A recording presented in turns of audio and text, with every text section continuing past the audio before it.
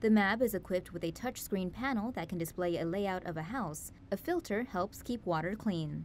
Pills that give water surface tension and viscosity to clean are deposited into the Mab through a capsule.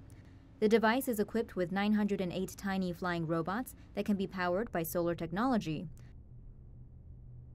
Each robot cleans by releasing a drop of water and fly back to their stations to recharge.